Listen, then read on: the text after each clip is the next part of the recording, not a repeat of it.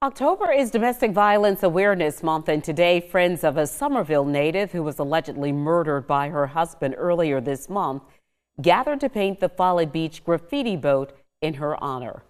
On October 8th, 38-year-old Krista Bauer Gilley was found unresponsive in her Texas home.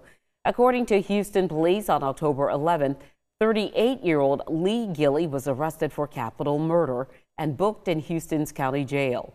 Today, family and friends gathered on Folly in an effort to raise awareness about domestic violence and to remember Krista. They painted the graffiti boat purple with the words "Bauer Power" on it. Krista's friends have also set up a GoFundMe to support the Bauer family with legal, travel, and child care costs for her young children.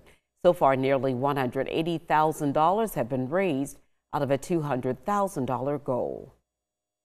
We are all really trying still to process this, but what I have learned from other domestic violence victims is that domestic violence lives in silence, and that family members and even the best of friends, they don't even know that it's going on. And so the more we can get awareness, the better off everybody is.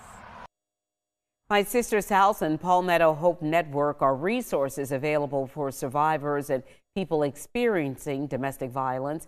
And the National Domestic Violence Hotline has a 24/7 number. That number is 1-800-799-7233. Again, 1-800-799-7233.